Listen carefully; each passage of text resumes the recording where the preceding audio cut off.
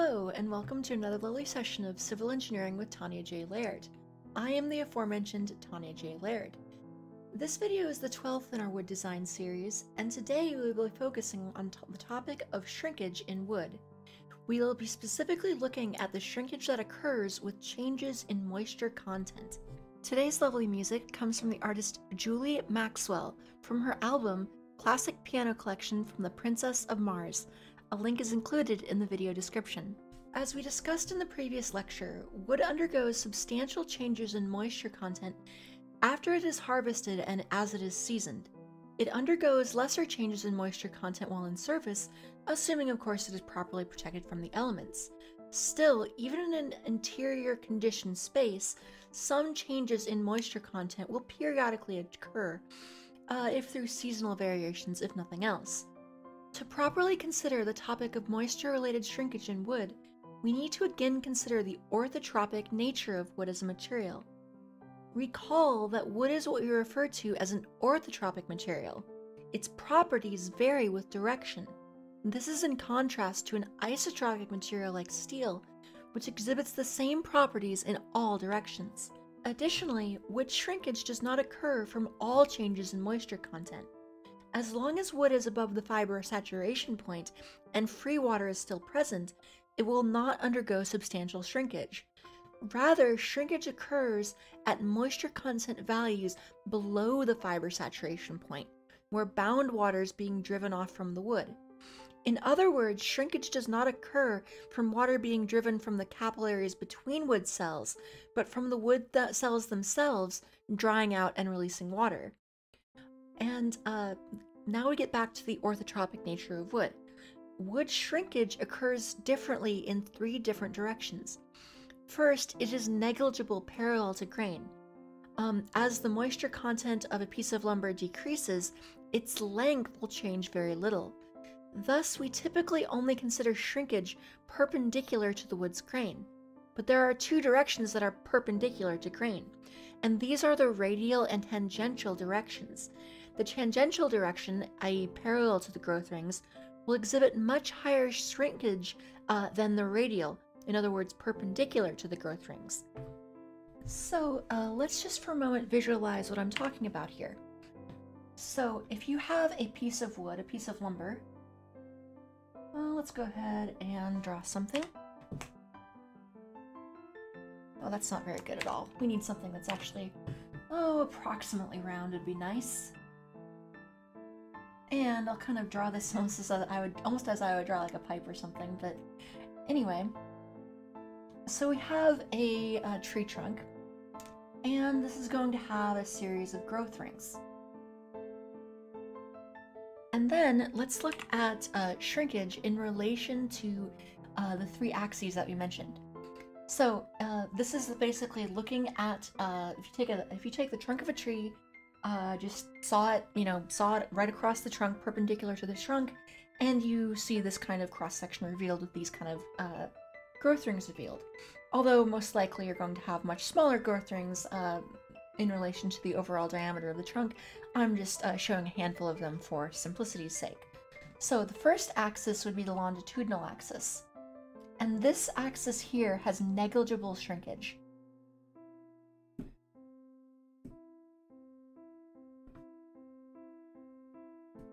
Now, I'm sure there's some small amount of shrinkage that occurs with decreases in moisture content, but it is negligible. And if nothing else, it might occur from, say, knots and burls and places where the grain is not perfectly in line with the longitudinal axis of the tree. But it is still negligible. It's not something we generally need to worry about. Then we have the radial direction. And then we have the tangential direction.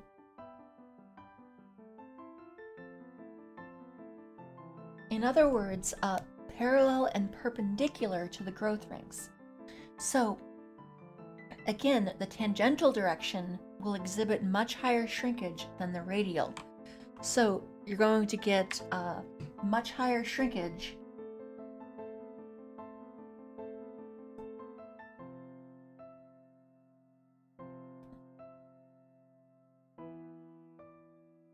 Oh, let me actually write that properly. Properly-ish. And then lower shrinkage.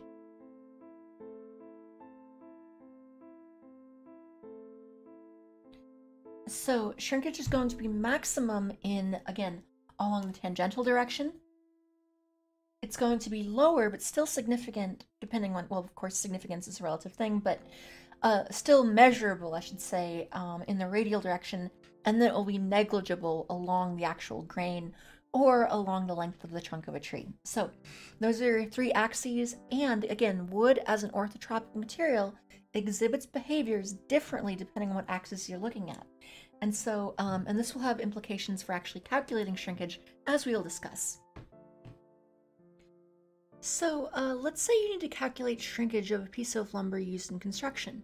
Maybe we want to install it now, and we expect its moisture content will change over the seasons. For example, maybe shrinkage or expansion related to this might potentially cause problems with attachment to other elements or materials. So for example, let's say you had a house or something, or let's say you had a building, and then maybe you have a sill plate like this. Let's say you have a sill plate like this, and then maybe you have your wall stud, and this is not to scale, but this would go, 10 feet up or something like that. Or it could be maybe just a couple feet if this is a crawl space. Yeah, let's go ahead and say that's only a couple of feet. So let's say you have a stud here, you have your sill plate, and then some distance over here, maybe you have a small concrete column.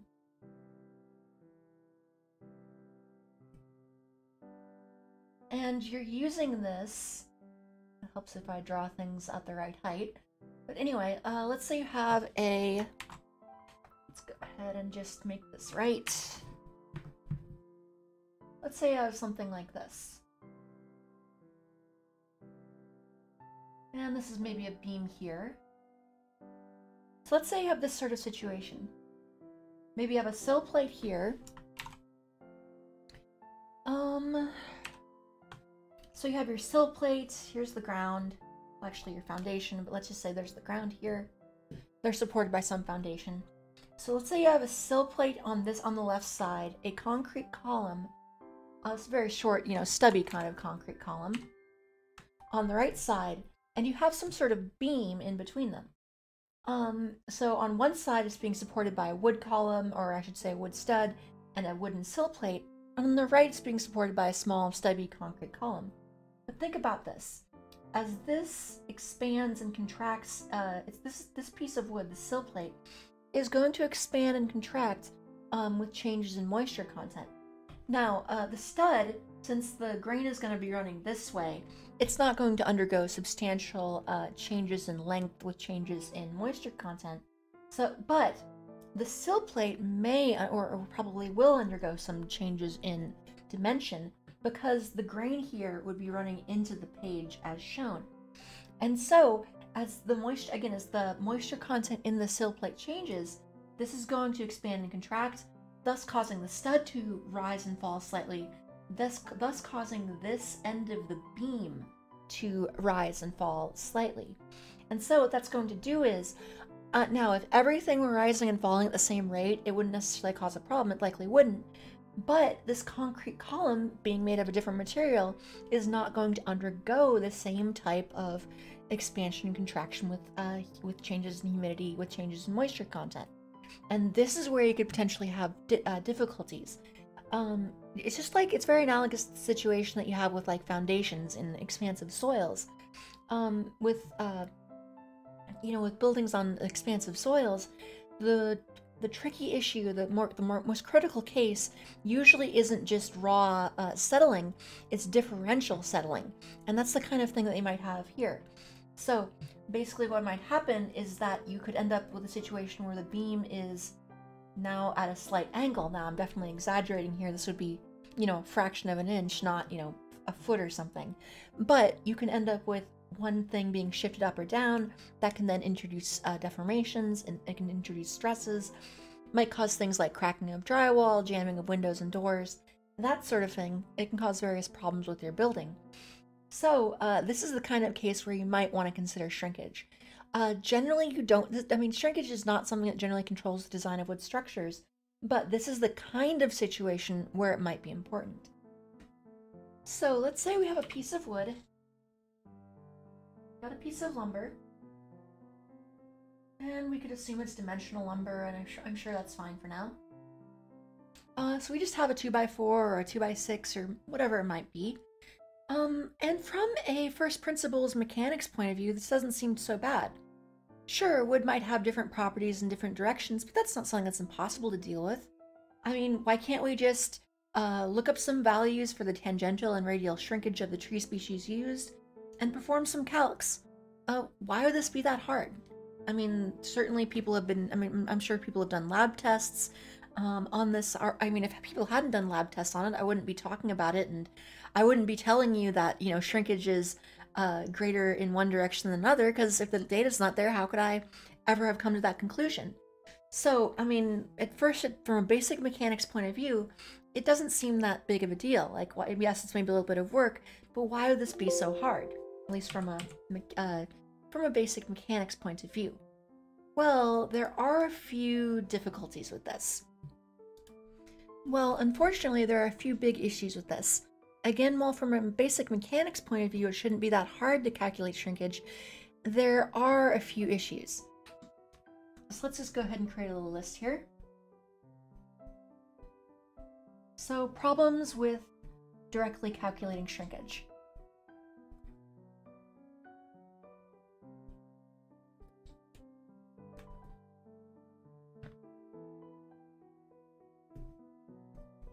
And by this, I mean, you know, looking at a piece of lumber, calculating its shrinkage, and depending on how you orient it, if we're, for example, if we're orienting that piece of lumber so the grain is pointing, so it is oriented, so the piece of lumber is oriented parallel to the growth rings, then why can't we just use that value for shrinkage in that axis? At first, that seems relatively straightforward, but there's a few problems with that. 1. Variability.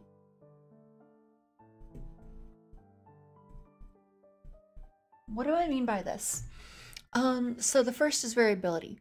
Just as strength of individual wood members, even of the same species, can vary greatly due to growth patterns, local defects, etc., shrinkage behavior can also vary substantially. Now, you'll be able to look up shrinkage coefficients and values in design tables and references and things, and in fact, we're going to actually look at some. But those values published are just averages, and the actual shrinkage experienced by any piece of lumber can vary substantially. Second, I want to talk about species. And in particular, species/species groups. And for this, we're going to need to look at a different reference. So let's take a look at a different reference that we haven't considered before. This is the Wood Handbook. Wood is an engineering material. This is put out by the U.S. Forest Service Forest Products Laboratory. Now, let's go to page 85. And we can see here a certain table that we're going to be looking at. And this is table 4.3, shrinkage values of domestic woods. Now, they also have other tables and other statistics for things like imported woods that are common in the United States, but I just want to look at this one here. So again, this is table 4.3, and on this PDF it's on page 85, and this is going to be in the description of the video below. I want to look at this table and then actually look at some of the values in question. So first of all, we can see where we're getting the values for the idea that tangential shrinkage is going to be greater than radial shrinkage. We can clearly see that for almost any type of wood we're going to find, the tangential shrinkage is going to be much higher than the radial shrinkage. So for example, if we look at, I don't know, if I look at maybe pine or something. Pine, and it varies between types of pine. Eastern white pine here, the value of the given the coefficient that they're giving us is, and we'll work with later how to actually, you can actually go through this and look at how you actually use these numbers, but they are proportional to what you would actually calculate. The relevant figure for eastern white pine is 6.1 in the tangential direction and 2.1 in the radial direction. Again, this doesn't seem that difficult. I mean, why can't we just figure out how if we have a piece of lumber that we're curious about the shrinkage behavior, why can't we just look up the radial and the tangential values and, you know, just go and calculate the shrinkage? How hard can it be? Well, again, the first issue we talked about was variability, but a second issue is species, and in particular, species groups. So remember back to a previous video where we talked about species groups, and if you recall, we looked at a species group that's labeled DFL, and that's Douglas fir larch. And Douglas fir larch is a commercial species group that many softwoods are varied on. Well, I shouldn't say many, but several softwood species commonly used in construction in the Pacific Northwest are labeled under. And so let's look at this. We have western larch, and we have all the Douglas firs. Look at that. So in that video, we talked about species groups, and what that means is, again, species groups are tree species that, you know, they typically will resemble each other relatively closely in field conditions, so that otherwise separating them out would take some skill or difficulty, work, etc. But they also have similar mechanical properties, or at least similar mechanical properties in terms of your primary, typically governing mechanical properties like tensile strength, bending capacity, shear, modulus elasticity, that sort of thing. But let's take a look at these moisture-related shrinkage coefficients. Look at this. Western larch and Douglas fir have substantially different shrinkage coefficients. Its tangential shrinkage has a value of 9.1, which Western larch has a tangential shrinkage of 9.1, which is substantially above any of the shrinkage values for the three variants of Douglas fir, whether you're dealing with coast, interior north, or interior west. And then its radial value is going to be sort of in the middle range of where you might find for your Douglas fir.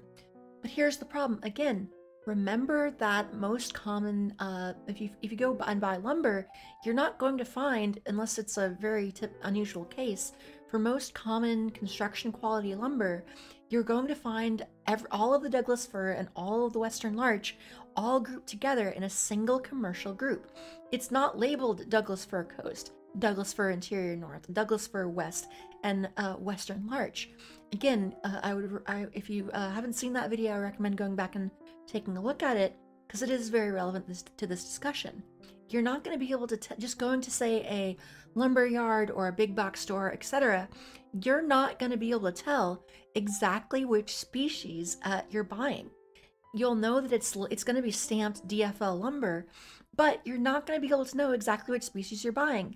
So if you don't have any way of knowing exactly which species you're buying, how in the world are you going to know which value to look at?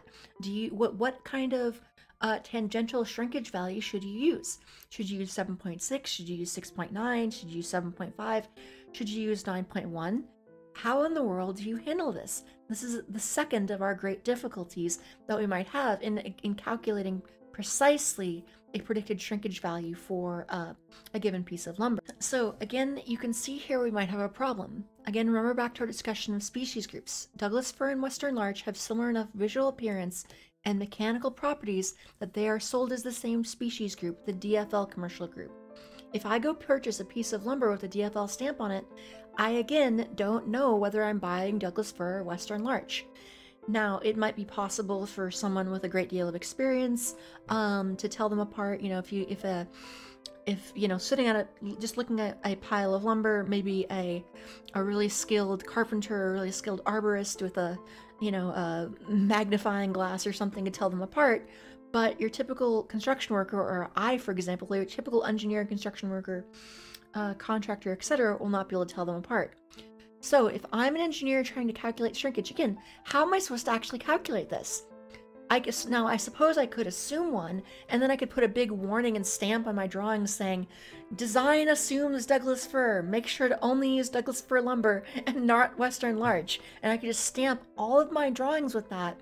And then, if the contractor goes and uses Western larch in their construction, I suppose that's on them. I gave them their warning. I give them warning. I put a label on my drawing saying only designed for Douglas fir, do not use Western larch. However, this has certain practical problems. If I do that, I'm not going to have much business as an engineer. Why? Because the contractor that builds that building is going to have to pay for a special order of wood. They can't just go down to the local lumber yard and buy regular old DFL lumber. They're going to have to file a custom order with the sawmill and have them go out and specifically identify whether the trees for my order are Douglas fir or Western larch. Now, I suppose there's no reason an engineer couldn't put such a requirement on their drawings. I mean, to my knowledge, there's nothing in professional or building codes that prohibit you from doing that. There might be some weird provision in something that I'm not familiar with. But so again, I suppose an engineer could, in theory, do that, but they wouldn't remain in business long if they did. Just as a hint, it's generally not a good idea to cause your clients exorbitant costs and a giant headache if you want to remain in business for long. Finally, there's a third issue we need to be aware of. And what that's going to be is grain direction.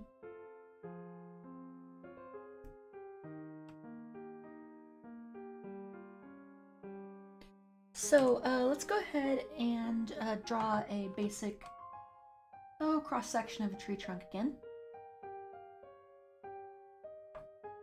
So think about how pieces of dimensional lumber, or lumber in general, are actually sawn from a tree trunk. Well, it's not like they're all going to be cut from going the same direction. So basically, when a tree is milled, what they do is they basically, lumber yards try to get the or I shouldn't say lumber yards, sorry, I should say sawmills. Sawmills, understandably, try to get the maximum amount of material they can from a given log. Their game is they want to get as many high quality pieces of lumber as they can from a log with as minimum waste as possible. So what they'll do is now in the olden days you would do this by hand, but nowadays you'll often have methods or sometimes semi-automated or even fully automated ways of doing this. They'll have algorithms that run, and maybe computer-controlled saws in certain cases. They can get really fancy. Sawmill technology has gotten pretty fancy nowadays. But anyway, that's not too important to our discussion. But think about this. Imagine taking a series of rectangular cross sections from a tree trunk. And remember, a sawmill is going to have trees coming in with all sorts of different grain directions, all sorts of different sizes, diameters, that sort of thing. So just go down to your local big box store or lumber yard and look at the end grain, or just look at the ends of a piece of lumber, like a 2x4 or something. Just look at a big pile of 2x4s and compare what you see. You're gonna find that those 2x4s, for example, have all sorts of different grain patterns on their ends. And the reason for that is that they are cut with all sorts of different orientations with relation to the grain of the wood. So, or I should say with relation to the growth rings. So even if a sawmill was only sawing pieces of lumber, or was only sawing trees that were all the same diameter for some insane reason, the actual end product would still have all sorts of different orientations with relation to the grain.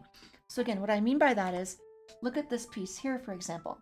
This piece here, this given piece of lumber, is going to have the tangential direction largely parallel to its long axis.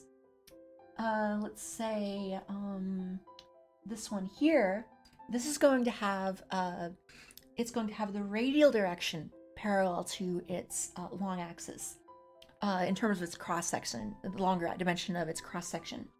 And this one here is going to be somewhere in between. It's going to be almost at a 45-degree angle, and this one is just going to be probably a really crappy piece of wood to use. But if you don't want it, well, I guess I'm showing my bias as a woodworker, not as a construction, not someone considering construction. If you're doing any kind of woodworking, you wouldn't want to use a piece of wood like that, although it would be perfectly fine for construction purposes. It'll hold up load just fine. It'll just have a larger tendency to warp and cup and things like that.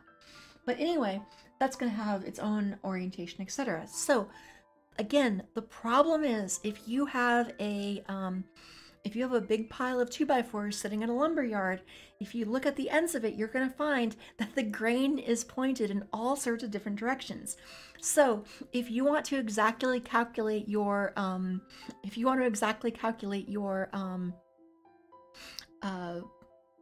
shrinkage for radial and tangential directions, and then make certain assumptions in your calculation, you're going to also have to put on your have to stamp on your drawings.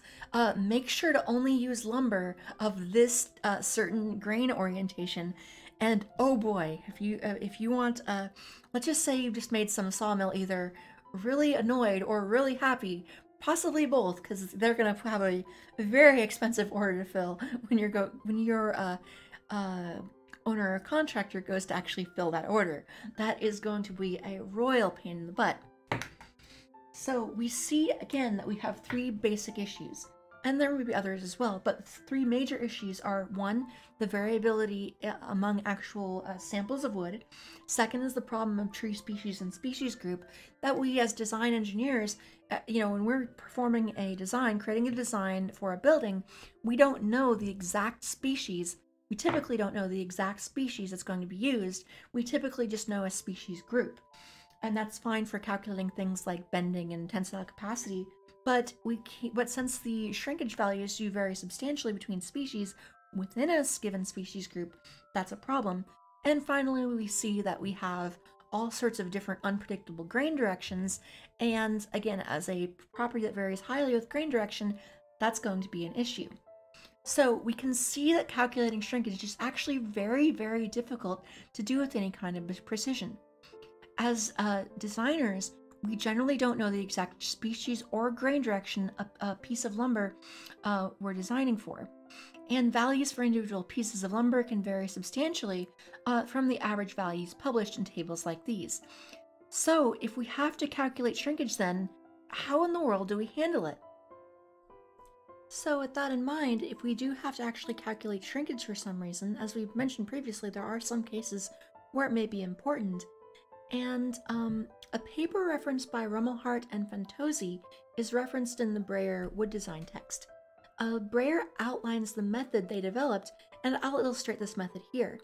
The Rummelhart-Fantozzi method uses a simplified shrinkage approach based on three key assumptions. First, they assume that zero shrinkage will occur at an assumed fiber saturation point of a moisture content of 30%. Two, a shrinkage of 6% will occur at a moisture content of 0%, and this is assumed regardless of species and grain direction. And three, shrinkage will be linear between them. So these three key assumptions, if you do make these assumptions, all of a sudden, all of the difficulties that we previously discussed are approximated away. Again, it's not going to be 100% perfect, but it does produce a practical method that design engineers can use to actually calculate shrinkage. Now, while this is certainly not perfect, we've seen that there's no perfectly precise way of doing this in a practical manner. Instead, Rummelhart and Fantozzi recommended this method as being adequate for most contexts. Basically, they went through and studied a series of real-world structures and determined these kind of assumptions would be adequate for most cases. There may be some weird edge cases, but typically these will be appropriate. So let's go back to this table, table 4.3 in the wood manual. So if we look here, if we assume a shrinkage value of 6%, we can see that that's actually a decent average value. If you look at, say, large here, 6 is right about near the, well, actually it's more toward the left, I suppose, but looking across all of these species that are commonly used in construction, softwood species commonly used in construction, a 6% assumed shrinkage is not that bad. That's probably a good average value for all of those. If you average across all species, across grain directions, the tangential and radial grain direction, etc. So that's not too bad for an average assumed value. And we will go and look at some examples after this. And generally, this is the method I would recommend. Shrinkage, again, usually isn't a huge concern for most wood frame construction, but for cases where it is, the 6% assumed value is conservative in most instances. Alternatively, I guess if you were really paranoid about damage from shrinkage, you could be extra conservative. What you could do is you could just pick the highest shrinkage value for any species or direction in the group that you'll be using, and then perhaps add 20% in case the pieces you end up getting exhibit abnormally high shrinkage. Now, that would likely be a huge overkill though, and might cause further problems in itself. So I'm next going to work through a couple of examples of shrinkage problems, but I'll be using this assumed 6% shrinkage value and also the 30% and 0% N values as outlined by Rummelhart and Fantozzi. So consider this problem here. A 2x4 is used as a sill plate. Calculate the maximum change in width and height it might undergo. So think back to the assumptions that we're going to use. The assumptions from the Rummelhart and Fantozzi method, again, what we're going to do is assume 6% shrinkage between a moisture content of 30% and a moisture content of 0%. So for the maximum shrinkage, we would be going from a moisture content of 30 to a moisture content of 0. Okay, and if you're not familiar with this program is SMath.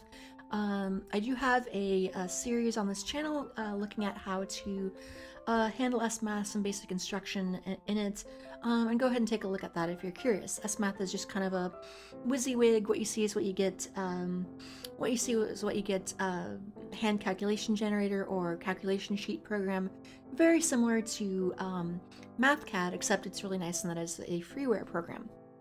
Okay, so I'm just going to go ahead and define some variables. So I think first I'll just call maybe a shrinkage coefficient.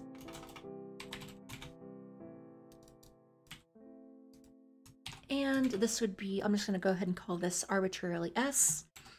And I'll just call that, label that as 0.06 for the 6%.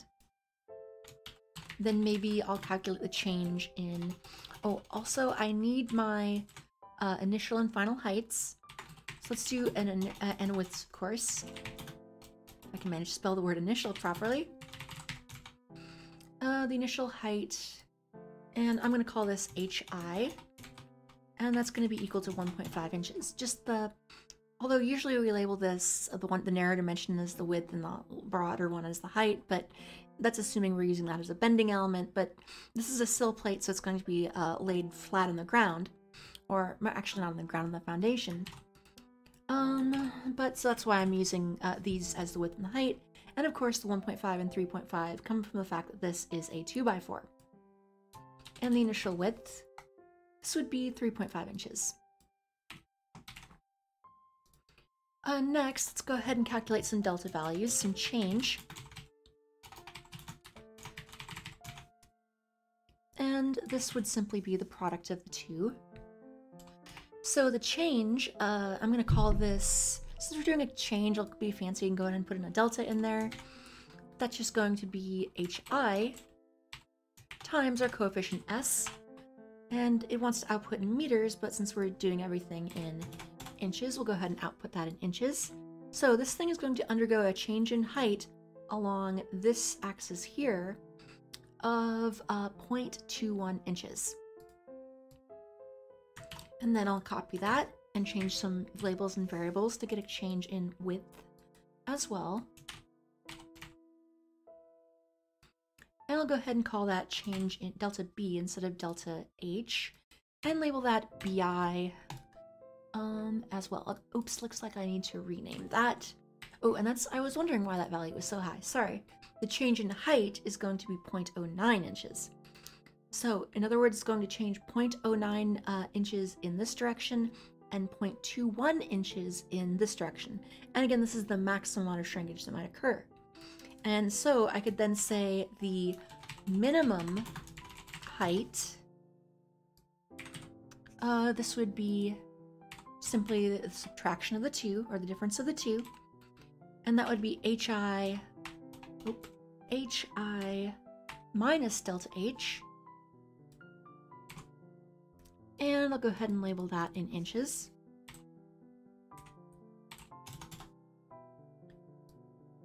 And then the minimum width as well. Oh, I actually should probably just go ahead and give this a label. That would be good as well. So I'll copy this, cut this, and give this a label of HF. And define HF as the difference that I just outlined. And that will equal that in meters, but I want to get this in inches. 1.41 inches. And I'll go ahead and calculate that, or change that, copy and paste this and change it into a width, and relabel some values, just replacing my H's with B's. B and B. So, assuming this undergoes the maximum amount of shrinkage we're going to assume, and assuming the height and width are based on at the fiber saturation point, which is not an unreasonable assumption. The minimum height of that 2x4 as oriented this way, or the minimum height of that sill plate might be 1.41 inches, and the minimum width might be 3.29 inches. And again, that is assuming the worst case of shrinkage, going from all the way from the 30% moisture content to a 0% moisture content. So next, let's look at this problem here. Calculate the shrinkage the same 2x4 sill plate will undergo from a moisture content of 18% to a moisture content of 10%. And so this is going to be a little bit different and intrinsically a little more difficult, although still not too bad, as we'll see. So the difficulty with this is that we're not going to experience the whole 30% shrinkage value, or the full 6% shrinkage value, going from a moisture content of 30% to a moisture content of 0%. We're only going from the 18 to 10. So what that might mean is, let's say when you install a piece of lumber, maybe it has a moisture content of 18%, and you know that in your area the moisture content of interior lumber, properly shielded lumber, will have maybe a minimum moisture content of 10%. So you're expecting over the seasons maybe its moisture content will vary from 18 to 10%, and you want to know the shrinkage about both axes, both width and height, that will occur over that moisture content, just over that moisture content range. So what I'm going to first do is I'm going to calculate a shrinkage value. And what I mean by that is basically the percent shrinkage for 1% change in moisture content. And that's going to be relatively straightforward. So again, because the overall change in shrinkage is, or the overall shrinkage is 6% from 30 to 0. I want to calculate that for just 1% change in moisture content. So that's just going to be equal to 6 over 30 per 1% change in the moisture content. Or more precisely, if I want a coefficient I can use, I should use the same 0.06 that I used above, and I'll have a number that I can just directly multiply, and that's going to be 0.002. In other words, for every 1% change in moisture content, the dimensions are going to decrease by a factor of 0.002. So let's go ahead and calculate the shrinkage, or in other words, the change in height. The shrinkage or the change in height. And actually, let's go ahead and also calculate, just go ahead and put down a delta MC, a change in moisture content.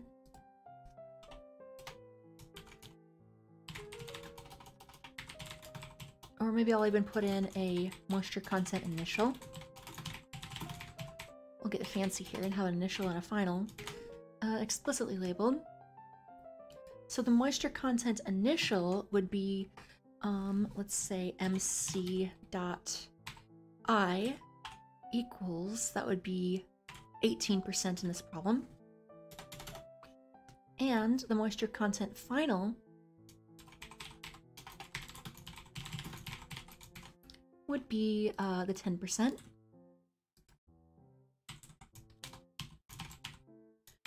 Would be 10%.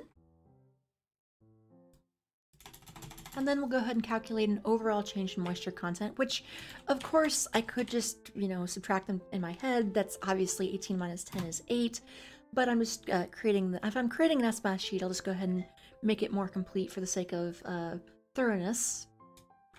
I should say change in moisture content. And that would be a delta MC. And that would be MC initial minus MC final.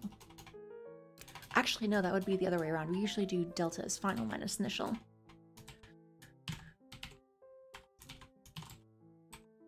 And so that would be a -8. Now, we'll probably want to work. Now, having this as a negative is a little bit weird because that is going to introduce the issues that we're going to have to put a negative in our actual shrinkage calculation, because the shrinkage assumes a positive value for a change in moisture content, but that's fine. That way we can do the nice proper final minus initial for our delta. And all the mathematicians in the audience, well, I probably shouldn't say mathematicians, I should probably say high school mathematics teachers will be very pleased with that. Anyway, got that pounded into my head in high school. Anyway, so let's calculate now I think we can calculate the shrinkage, but let's call this height shrinkage, which is just the change in height. And that would be equal to the height initial, the initial height. Oh, actually, let's call that S, H, the shrinkage in height. And we can call these whatever you want. These variables, of course, these labels, of course, are arbitrary. The shrinkage in height, that's going to be equal to the initial height times our shrinkage value times our change in moisture content, our delta MC.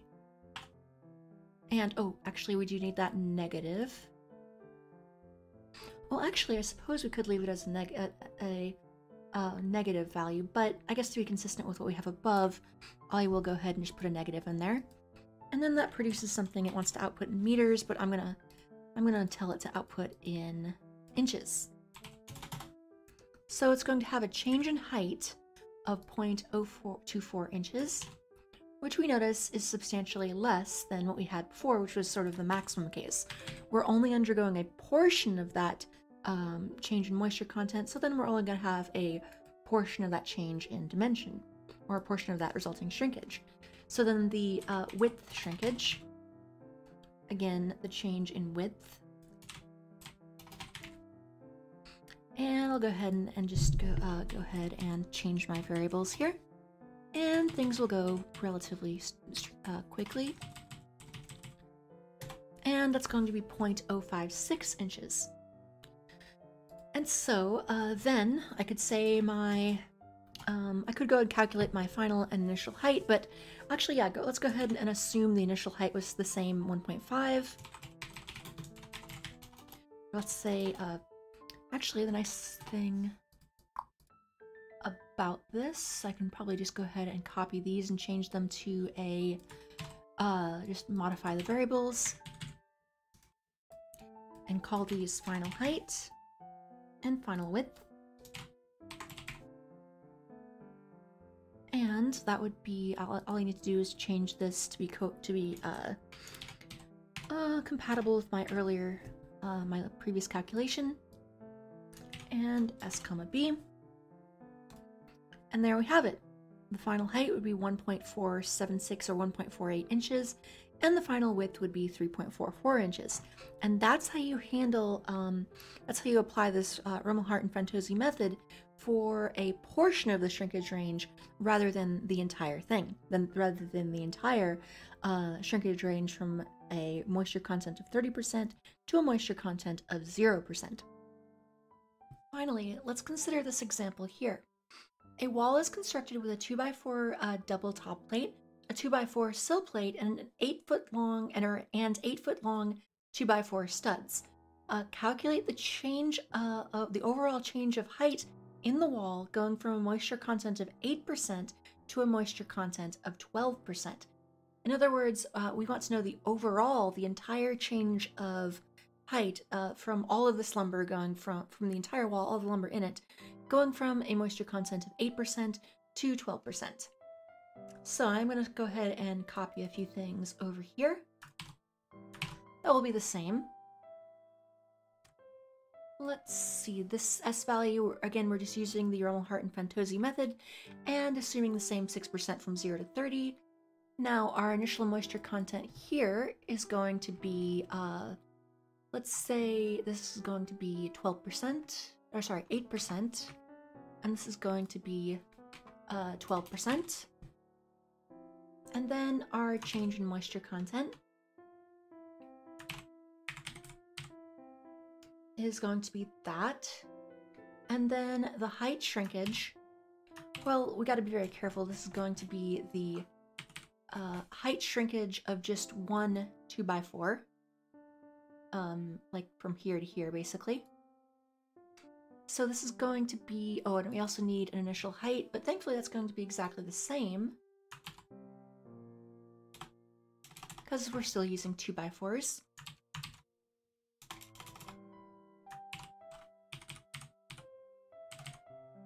Initial height, that's going to be the same, 1.5 inches.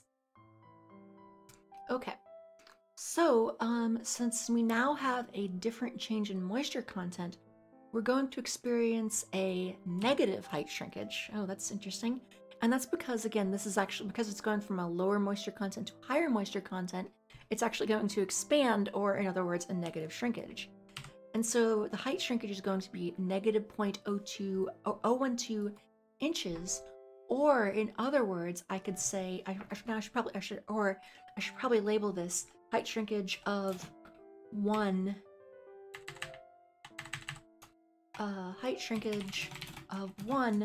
sill plate / top plate.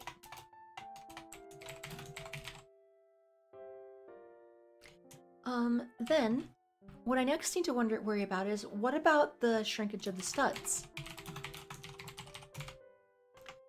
So this is obviously not to scale, because this is going to be just 1.5 inches from here to here, 3 inches from here to here. So obviously that's not to scale. And this entire thing here is much larger at 8 feet. So do we need to worry about, how do we handle that shrinkage? Well, remember, as we previously discussed, we don't need to consider shrinkage in the longitudinal direction. The grain in these studs is going to be going up and down here, while in the sill and top plates, they're going into the page. So while these things may expand, while this wall stud, or these wall studs will expand left and right and into and out of the page, they will not expand vertically and thus contribute to the overall change in height. So this is actually just going to be 0. I'm not even going to include it in my calculation. So the overall change in height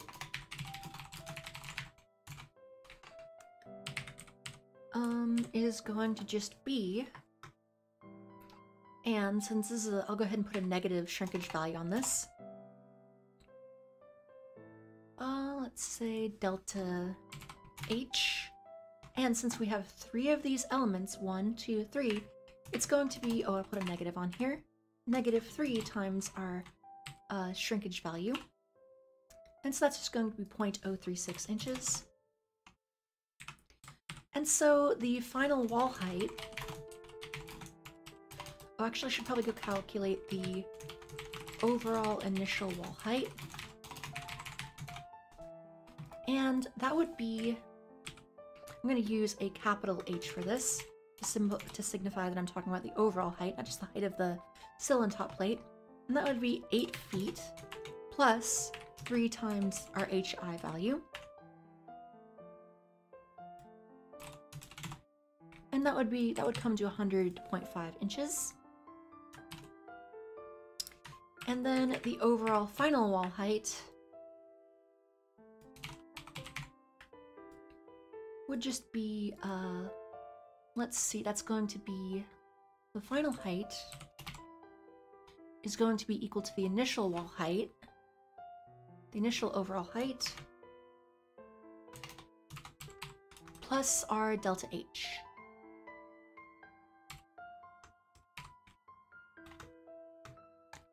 And actually, I should probably call that delta capital H to be consistent in my labels.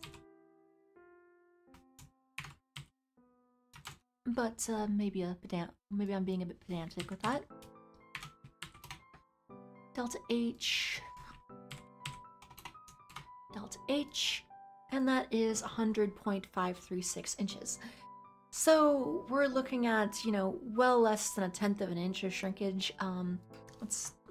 So yeah, let's, you know, 1/16 by comparison is 0.0625. So we're looking, and 1/32 is 0.03125. So we're looking over this entire wall, we're looking at about 1/32 of an inch of shrinkage, and that may or may not be important. Typically that's not important.